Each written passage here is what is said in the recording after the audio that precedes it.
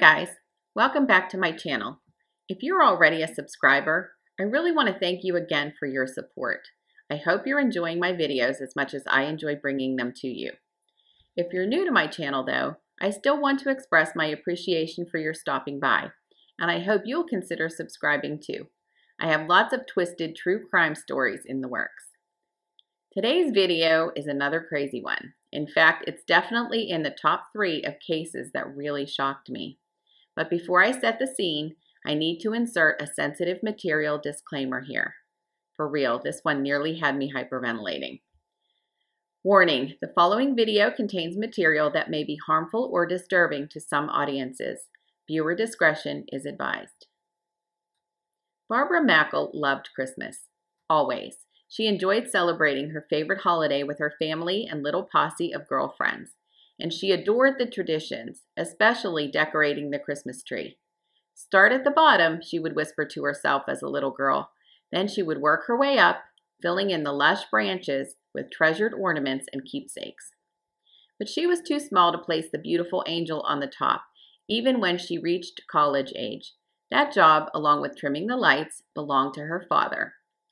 Robert F. Mackle saw to it every year that his family had a traditional Christmas tree, a blue spruce or some other pine tree. But the family could just as easily have decorated a pindo palm, since they lived in Coral Gables, Florida, a posh suburb of Miami. No white Christmases, but the holiday was Barbara's favorite time of year. Barbara was born to Robert and Jane Mackle, and in 1968, she was a 20-year-old student at Emory University, a private college in Atlanta. The Mackles were what we might deem flush. They had lots of money, even by Miami standards, and they had influence as well. Robert was a very powerful and successful real estate developer, and by the late 60s, he was worth millions. Big-time millions. Estimates cite his worth around $65 million. He even counted then-President-elect Richard Nixon and J. Edgar Hoover, the first director of the FBI, as personal friends. Now, during the winter semester of 1968, the Hong Kong flu ravaged the Emory campus, and Barbara became ill just before finals. Her mother, Jane, traveled from Florida to nurse her back to health and booked a little motel room at the Roadway Inn for them in Decatur, near the college. Barbara, despite her illness, was determined to meet her academic obligations and planned to complete her exams. That fortitude and determination was in her DNA, and she would be forced to call upon these attributes in the days to come.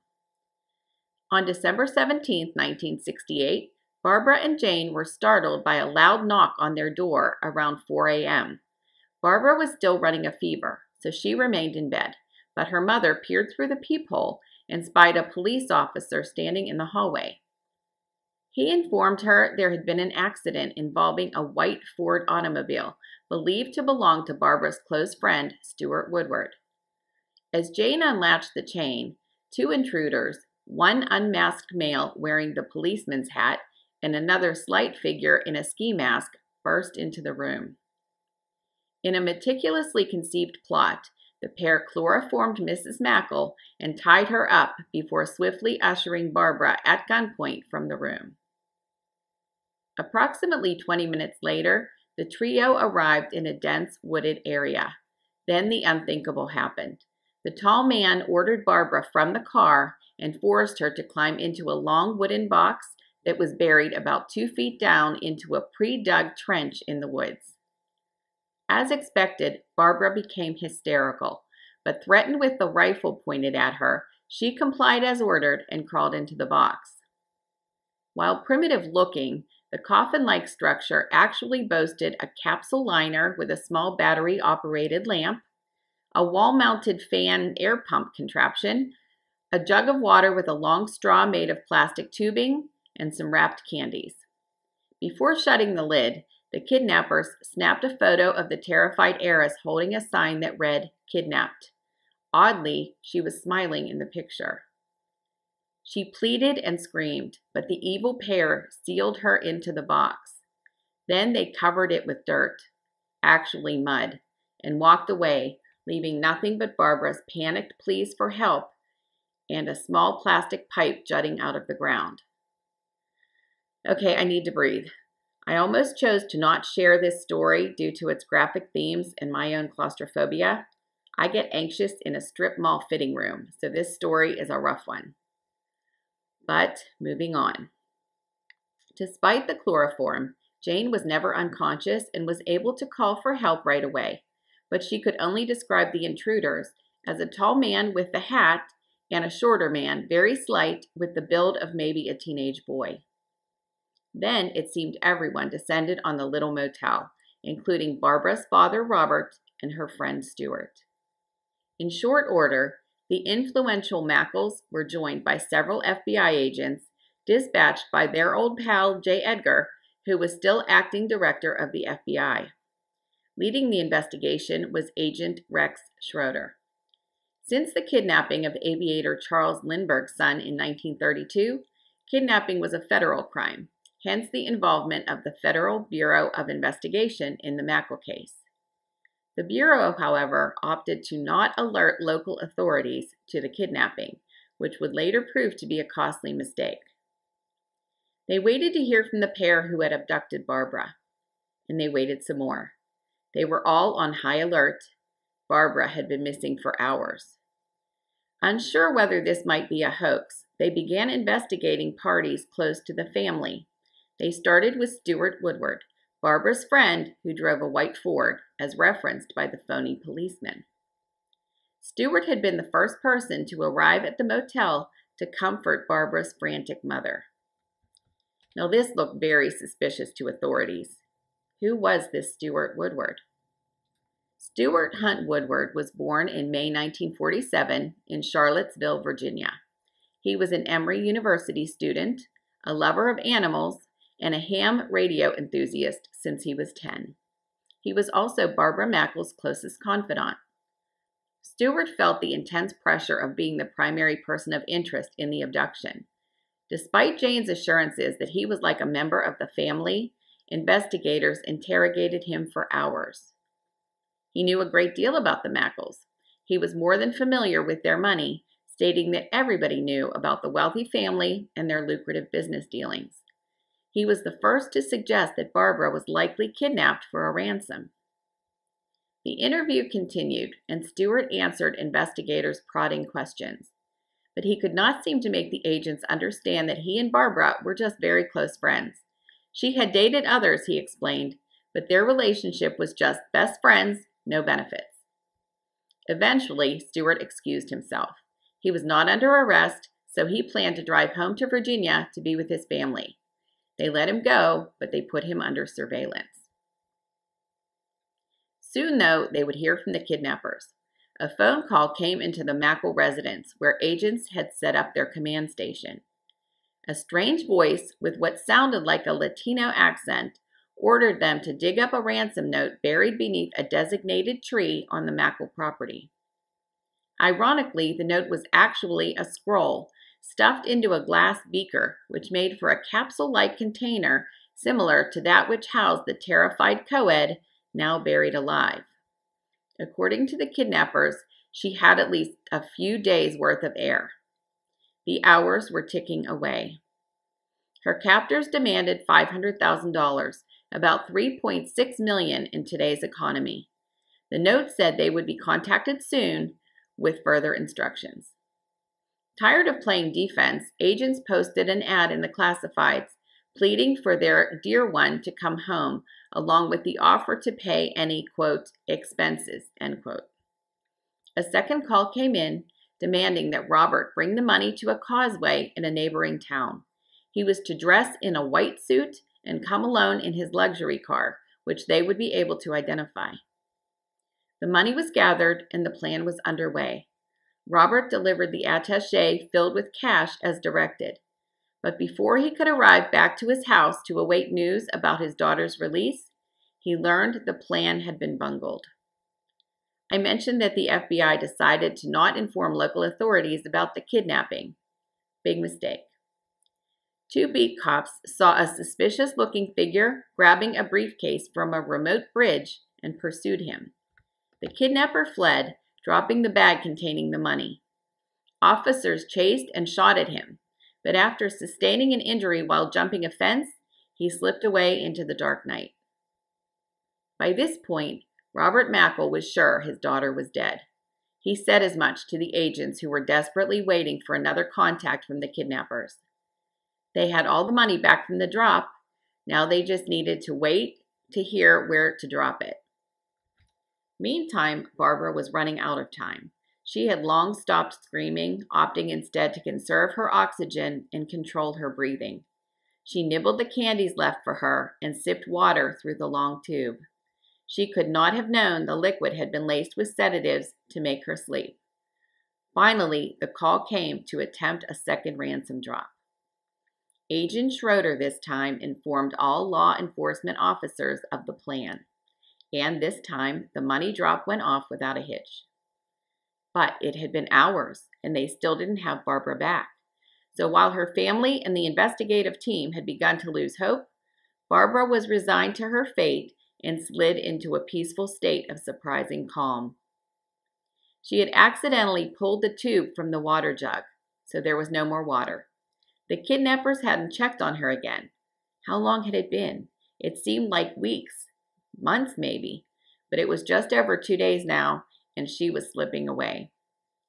Meantime, investigators, numbering 125, scoured the Miami area and found an abandoned blue Volvo with Massachusetts plates. It was quickly determined to be the kidnapper's car when they found rope, masking tape, and a ski mask inside. Even more shocking, they found a key to the roadway inn where the abduction had occurred, as well as the hand-scrawled kidnap sign just carelessly left in the car. Seriously, this is so weird. Given the detailed planning of the abduction itself, the getaway was absurdly sloppy. For also contained in the vehicle, as if all that weren't enough, were explicit photos of a man, completely nude with his face fully visible. He was also holding a strategically placed policeman's cap over his private parts. The glove box was itself a treasure trove of documents, identifying the car's owner as George Deacon of Massachusetts. But those who knew and loved the Mackle family knew him as the boogeyman. So now they have a lead to follow. Investigators learned that a man named George Deacon was employed at the University of Miami School of Marine Science. They visit his boss, making visual note of the various tanks and beakers in the lab where this George Deacon worked. The boss tells agents that he hired Deacon 6 months earlier to pilot boats in marine expeditions. He could make or fix anything, the man explained, and it was his job to create ventilated tanks and boxes for transport of the specimens obtained during this marine research. Finally, he confirms that Deacon is always in the company of a postgraduate student named Ruth. She was later identified as Ruth Eismann-Schier, age 26, from Honduras. Ha! A Spanish-speaking country. They flash back to the ransom call and the voice with the accent. According to Deacon's superior, Ruth was tiny, with the slight build of a teenage boy maybe, leading investigators to wonder if she was the second kidnapper who had tied up Mrs. Mackle and had been posing as a man during the abduction. Eventually, the relentless detective work led to a trailer purchased by a man from George Deacon the previous night. The buyer became very suspicious when he spied the front-page news story about the Mackle kidnapping inside the trailer, so he called police. There were also numerous letters to George Deacon and a Gary Stephen Krist. A check on Krist revealed that he and Deacon were the same person. Krist, age 23, was a wanted fugitive from California. He had escaped prison in 1966 while serving time for auto theft. So now they knew who they were looking for, but had no idea where to find them. Nearly 15 hours after the second ransom drop, Krist called the agents to finally reveal Barbara's whereabouts. He claimed he had buried her near Berkeley Lake, Georgia, about 25 miles northeast of Atlanta. Over 100 agents covered the wooded area in a desperate quest to find Barbara alive. but the area was dense and spanned acres of wooded land. The situation looked bleak. And Deacon, Krist, whatever his name was still on the loose somewhere, so they would get no further help from him. Now, quick little aside. This made me wonder why they didn't think to use bloodhounds in the search. So I started snooping, like a bloodhound, so to speak, to find out. My research revealed that while bloodhounds had been used to hunt Jack the Ripper in 1888 England, it wasn't until the 1970s that the United States got on board and began utilizing scent canines in law enforcement. So, this being 1968, American tracking dogs weren't on the job just yet. Now, back to the search for Barbara. It was December 20th, and Barbara had been missing for 3.5 days. Then, just when it seemed all hope was lost, an agent stumbled upon a pipe sticking out of the mud in the wooded area where Krist had sent them. With their bare hands, the search team pushed away dirt and thick mud, calling out to Barbara and listening for any signs of life. Finally, about 2 feet down, they uncovered the box and heard faint pounding below. They opened the crude crypt and discovered Barbara, dehydrated, weak, and 10 pounds lighter, but in otherwise good condition inside the capsule. The resilient Barbara Mackle had survived. They carefully pulled her out of the hole, stunned that she had been buried alive for over 3 days, all the while affirming that she was now safe. But it was she who assured her rescuers that she was okay. Once she had recovered, she chronicled her miraculous story. She had been completely hysterical, panicked and screaming when she was forced into the capsule. But when they gave her the kidnap sign to hold in the photo, she felt she had to smile. She didn't want her father to think they had hurt her, so this amazing, mature 20-year-old forced a smile for her parents' sake. She later explained in her book, 83 Hours Till Dawn, "I screamed and screamed. The sound of the dirt got farther and farther away. I couldn't hear anything from above. I screamed for a long time after that." So, how did she eventually stop screaming and survive? She had several tricks she used to calm herself and distract herself from her unthinkable situation. She recalled decorating the Christmas tree and the words she'd whisper as a child. Start at the bottom, then work toward the top. And she recalled a very macabre little girl game she and her friends would play every holiday season. You know how little girls are when they're around 8 or 9 years old. They host harmless seances, stare into the mirror repeating Bloody Mary over and over. Well, Barbara and her friends would, as she put it, play dead, then chant a spell to make the, decedent, for lack of a better word, levitate. Now, I'm sure it never worked any better for them than it did for me and my friends when we had our mock levitations at our slumber parties. But it was a fun little trip down memory lane for me when I read about their game. During her traumatic ordeal, Barbara Mackle's faith that she would be rescued rarely wavered. She held on to the memories of family holidays past and looked with hope to Christmas 1968. Meantime, Ruth Eismann-Schier has the distinction of being the first woman featured on an FBI Most Wanted poster. I have read conflicting information regarding her capture. Some say she was caught within 24 hours. Most news stories say she was on the run for 2.5 months. Either way, eventually located in Norman, Oklahoma, she claimed she thought Krist had abandoned her once he had the ransom money. When the first drop was botched, they became separated, and she hightailed it out of there. She was ultimately convicted, sentenced, paroled, and deported to her native Honduras. Krist was on the run for 2 months before he was captured in South Florida. He explained that he had chosen the Mackle family from the social register and stalked Barbara for months. He told his parole officer that he was searching for, quote, a rich, tough-minded female, someone who could stand up to the trauma of being buried alive, end quote. That was certainly Barbara Mackle. So what happened to her after she recovered from her ordeal? She married her close friend, Stuart Woodward, and they went on to have 2 children of their own. She never spoke publicly of the kidnapping until Richard Nixon, of all people, encouraged her to tell her incredible story in a book. With Pulitzer Prize winner Jean Miller, She co-wrote 83 Hours Till Dawn in 1971, and the book spawned a handful of TV movies and documentaries. Barbara and Stuart remained married for 43 happy years until his death in 2013. Now, do you want to hear something really crazy? Gary Krist became a doctor. He was a fugitive for 2 years, then he was sentenced to life in prison for the kidnapping, but he only served 10 years for that federal crime. He buried someone alive and is allowed to work as a physician in the United States. Upon his release, he attended medical school in both Grenada and Dominica, which incidentally is not the same as the Dominican Republic. I Googled so you don't have to. He went on to earn a medical degree. His application for licensure in Alabama was rejected, but the Indiana Medical Licensing Board approved him in 2001. As of early 2006, he was working as a general practitioner in Krist, Indiana, and refused to answer any questions about his past. He deems this intrusion ambush journalism. In March 2006, Krist was arrested again, this time for running an illegal cocaine operation valued at $1 million out of Barrow County, Georgia. He pled guilty in May of that same year and was convicted in January 2007.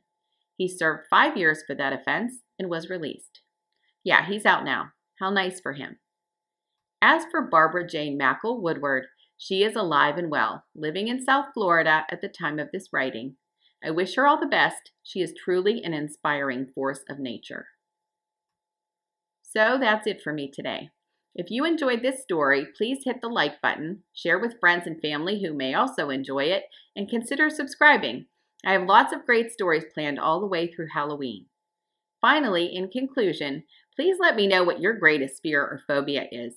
After this story, I have to say being buried alive has moved to the top of my list. Please drop me a line in the comments if you would. I would love to hear from you. Until then, have a great day and stay safe. Scary Clary out.